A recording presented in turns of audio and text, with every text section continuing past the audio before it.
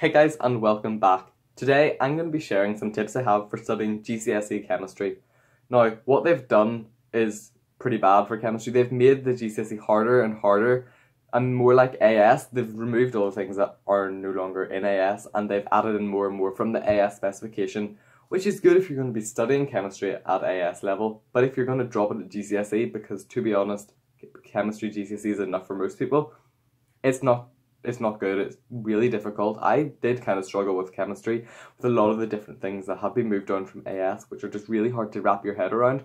So in this video, I'm going to share 4 tips with you so that you can get the best grade that you can achieve in GCSE chemistry. My first tip is about taking notes. So what I did for chemistry was take notes directly from the chemistry textbook, which I no longer have. I had to give it back at the end of last year. However, I still have my notes, which I'm going to show you today. So what I did was I made sure my notes were extremely organized. I said hyper organized. It meant that everything was in its exact place. It was exactly from the textbook, taken in the exact sections as well. It meant that everything was there. I didn't miss out on any of the key facts that I needed, because in the chemistry exam, if you miss out on one fact from the textbook, you may not be able to get a mark in the exam and maybe some of the 1-mark answers, which isn't great when you spend all this time revising for a subject and then you get a question that was in one line in the textbook that you just missed, which can easily happen. So I'm going to show you my notes and my organisation of my notes now. So as you see, I had my Unit 1 laid out from the textbook with 1.1 to 1.7, which is just how the titles are laid out in the textbook, with the exact titles from the textbook. And then Unit 2, 2.1, 2.9, which is also taken directly from the textbook. And then for my notes, I put the 1.1 at the start, the title, and then my notes followed after.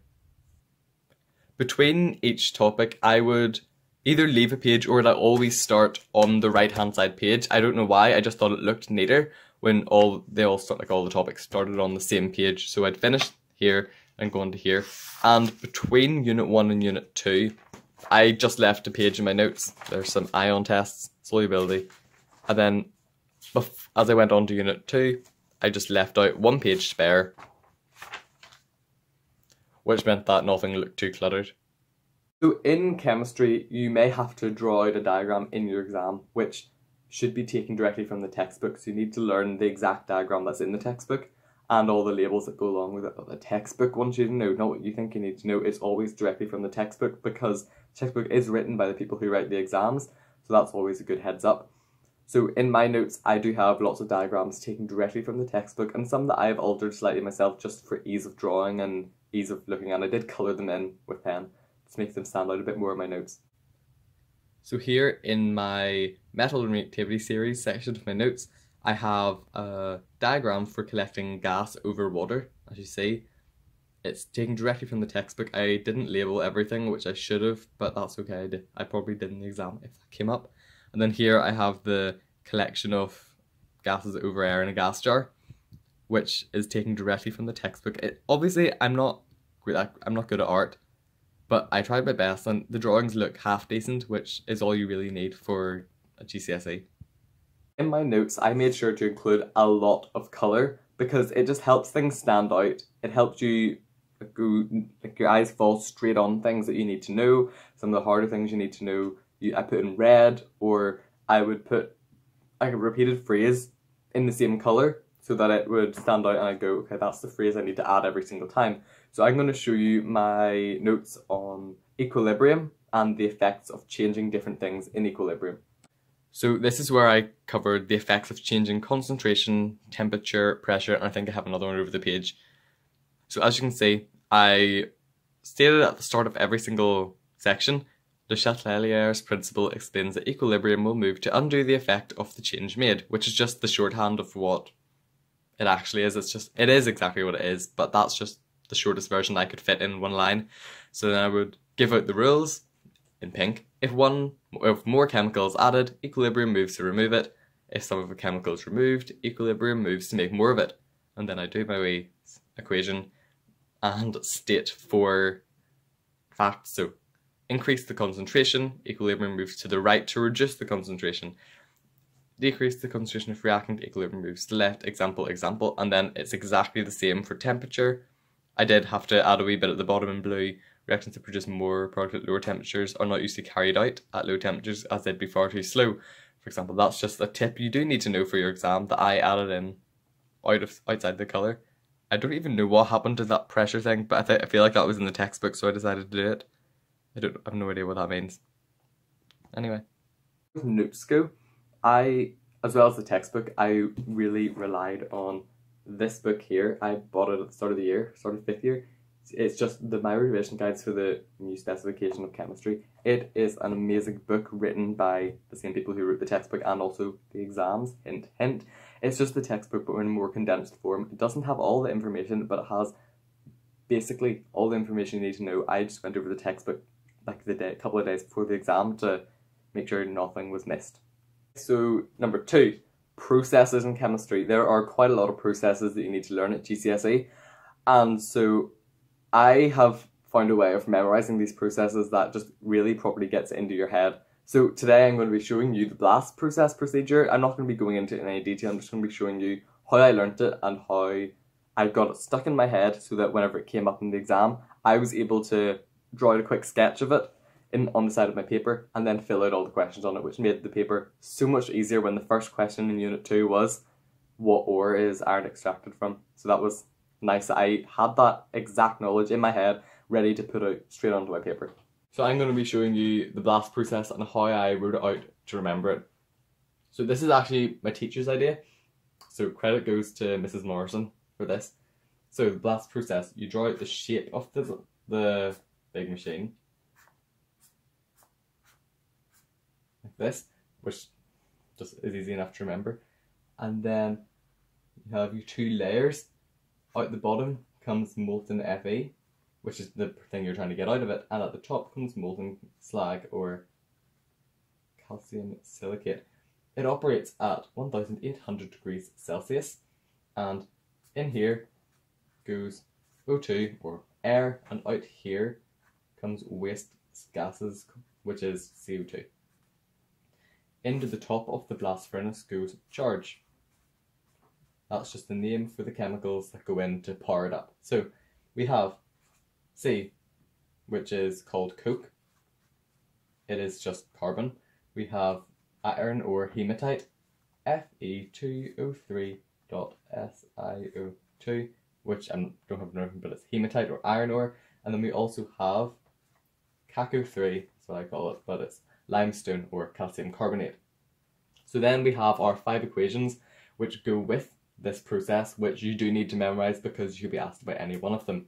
So process number 1, this is how you get to 18,000 degrees. So we have C plus O2, this is an exothermic reaction, goes to CO2. That would be really bad too. Then number 2, CO2 plus more C, because you're keeping on adding in this C, this coke, you get 2CO. Number 3, this is the hardest equation to remember. So you're using the thing that was there last, CO plus Fe2O3 goes to Fe, which is the thing you're trying to make, plus CO2. Now, balancing this equation is a nightmare. It is one of the hardest equations that you need to know how to balance. So that's why my teacher gave us something to memorise it by. 3's go with C's, and put a 2 in front of the Fe, and that's it balanced. Now number 4, we have some things we haven't used yet. We haven't used the CaCO3 and we haven't used the SiO2. So CaCO3 is next to be used. CaCO3, now this is a thermal decomposition reaction because it breaks down due to heat. Breaks down into CaO and CO2. And then we're going to use this CaO and we're going to react it with the SiO2 that came off the Fe2O3 to make CaSiO3 called slag, which I like to call CaSiO3, like the calculators. Third tip is about making posters for chemistry. I personally really enjoy making posters. I do find it somewhat relaxing, even if it is a bit of work, and I do enjoy buying my Sharpies at the start of the year to make these posters with. So I have quite a few posters for chemistry, but the main ones went into organic chemistry. I will do another video on organic chemistry if you need, because organic chemistry is really difficult. It's probably the hardest thing in GCSE chemistry, except for equilibrium. So I'm going to show you some of my posters and why I made them and how they helped. So this is how I learnt my homologous series that we need to know for GCSE. So I just divided my page in two and I would write out the name with the ending. Didn't exactly work for butane, but that's okay. Draw out the structural formula and I'd write out the chemical formula, and then I'd do my facts at the end. So all colourless gases at room temperature, all colourless gases at room temperature, and then I'd also add in any extra definitions I needed, for example hydrocarbon. And then on my other one, alcohols and carboxylic gases, just exactly the same thing. I would write them out with their endings and I would draw out their formulas. Way back at the start, I also made like definition lists, which I hoped I could do for every chapter. That didn't happen, but I do have this good one from chapter 1. I also made bigger posters for longer topics, so I have my exo and endothermic reaction poster where I just went through a couple of examples and what each of the things are, just to get that into my head and I could have it displayed somewhere. The thing people say about posters is that why make them if you're going to put them up and never look at them? Well, basically what I think about posters is I make them so that I can write out the things. Because for me, writing out different aspects of the course helps me get it into my head. I did put some of them up and did look at them quite often just to refresh myself every now and again. However, I didn't stick them all over my wall. I did in 4th year, not in 5th year. I just left them in a file and just to be able to go back and look at them whenever I wanted. Point number 4.